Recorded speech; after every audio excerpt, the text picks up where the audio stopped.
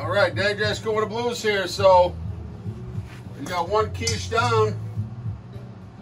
Nice little spinach quiche. We got cooling down. So I'm going to do a Quiche Lorraine. And last time I kind of pre-baked this pie crust.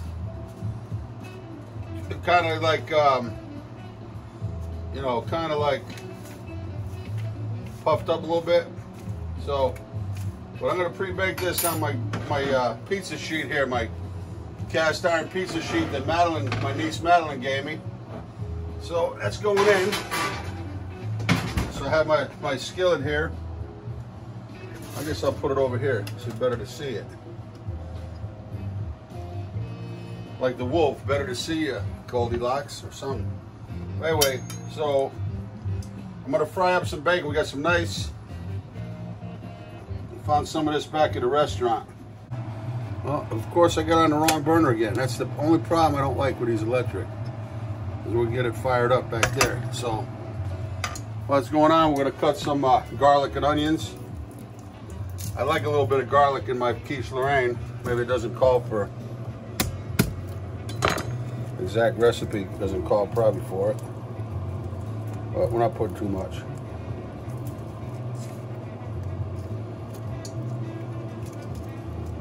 Maybe one more.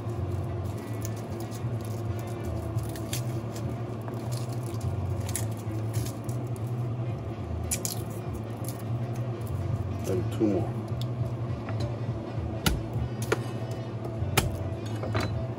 Careful when you do that.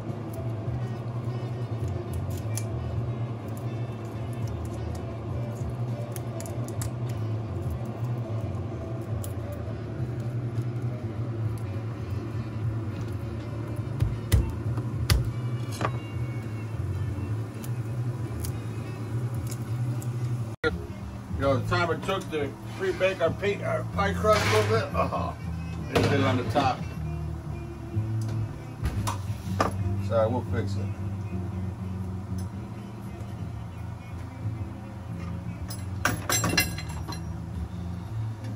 So here, look at this spoon I have from my mother's. You know, I love. Here's a Hadley plate. I like to drain the bacon.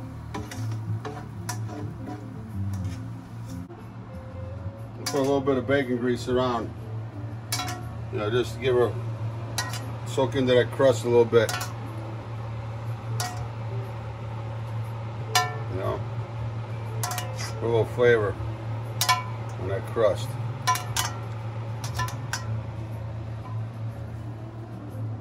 You gotta use it, you know, I mean, why not?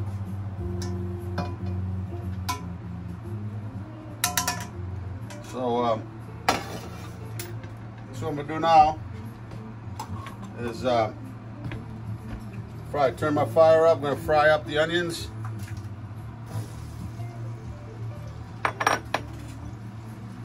Then while that's going on,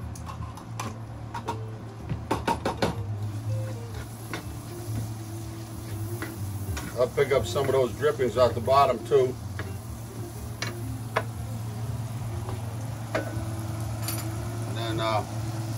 I don't think I have quite enough left over, some batter from the previous quiche I did, the spinach quiche. So I'm probably gonna add one more egg.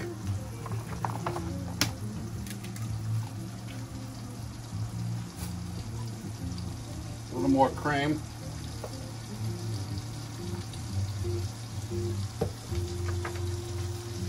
A little more salt. Again, you know, like I hate these in restaurants, especially this Corona, these hand grinders, even any kind of salt and pepper shaker. But at home, you know, use them.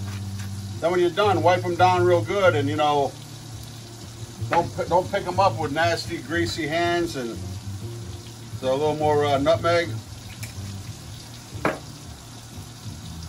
A little bit of garlic powder.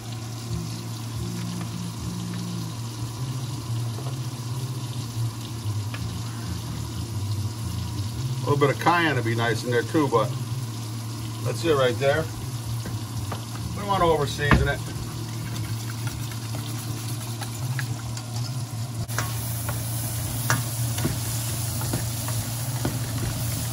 Get some good heat going there. We don't want to like overcook them, onions. You know, we want a little bit of texture because they're going to finish baking in that quiche.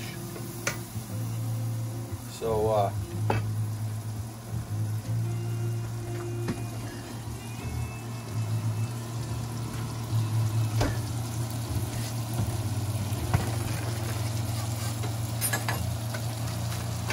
the first layer down, I'm going to put some cheese. Kind of layer effect, you know.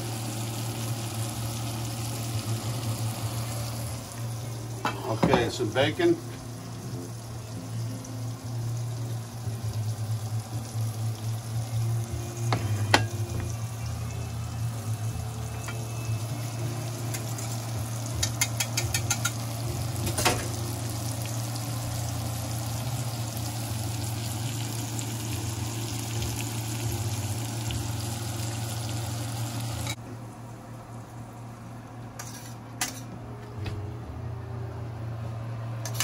Nice layer of onions.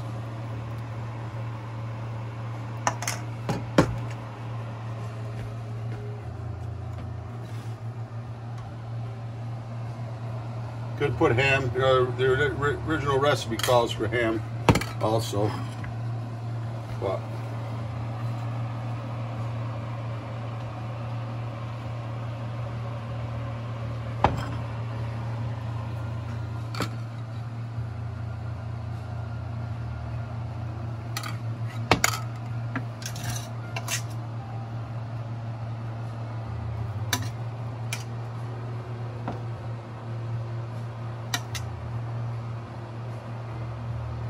let's save a little bit because we're going to garnish the very top with an onion and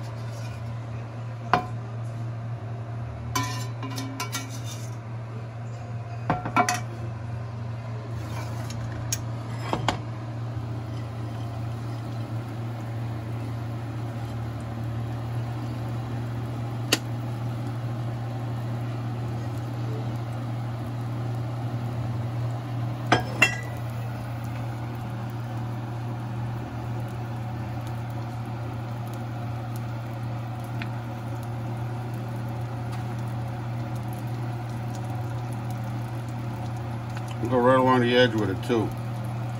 So that crust has got to have some flavor.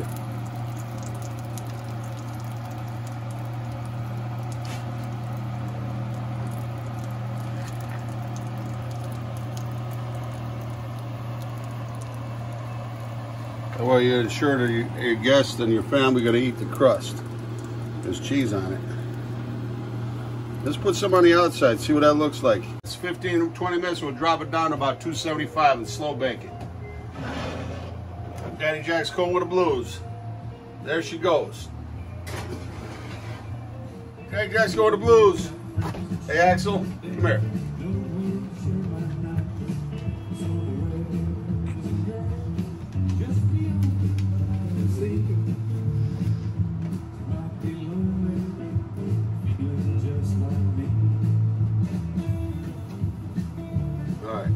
All right, Dad Jax, what are you doing, Axel? Hey, you smell, you know it's ready. You can smell when it's ready, can't you? Huh? All right, watch out there. Watch out, I'll put it in the oven. Hey, I think it's ready, so here it is. The little extra deal we cooked. Look at that. That might be nice in a grinder roll.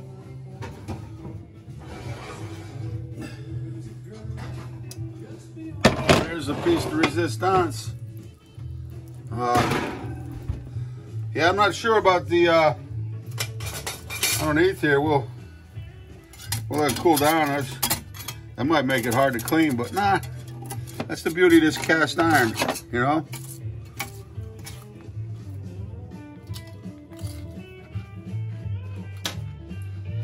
Not too bad. Tell you what, So that's our quiche. We'll let it cool down. I actually like cold quiche, but this is it. You know, Daddy Jack's Cooking with the Blues here. Check us out. Become a member of Cooking with the Blues. It's Patreon, patreon.com/Cooking with the Blues.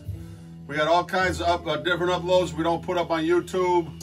I'm doing an audio blog on my ongoing cookbook that I'm writing. I'm doing some readings, autobiographical blog. You know, got some memorabilia. We got some T-shirts being ordered up, available, and also this Vince Thompson was playing here. We did a live CD, live at Daddy Jack's. We have 2 volumes actually going to be coming out, 1 and 2. We've had I think 6 different bands on the CDs, but this is a beautiful thing here. Again, you know, test it, but you can tell it's done because insert and come out clean. You know, that's the name of the game. Daddy Jack's Cooking with the Blues. You stay safe during these troubled times. Tell those you love, if they're near you, how much you love them every day. Call the ones you love, all your friends. I'm getting calls from friends I haven't heard from in 20 years. One of my young school chum, you know, before school chum, you know, we built the tree forts together. We raised heck around the, you know, neighborhoods. We rode our bicycles, you know, 3 or 4 towns over. His dad had a beautiful pool table, 9-footer with 3-inch slate and tight pockets. And we learned how to shoot some serious pool, straight pool, 9-ball, 8-ball. Then we go down to Vernon Lanes when we got old enough, and we'd gamble a little bit. And then all through college, cooking school, I kept playing pool, loved to play pool, and, you know, made a few bucks here and there, and had some fun doing it. Glenn Trahan, and he's living down now in South Carolina. Just called me after about 40-something years the other day, or texted me. I'm going to give him a call tomorrow. So, you know, reach out and, you know, make a list every day. Call somebody, set a timer, 10 minutes. You can make a lot of phone calls in an hour, a couple hours throughout the day, and just reach out, let them know that you're thinking of them, and it means a lot. God bless.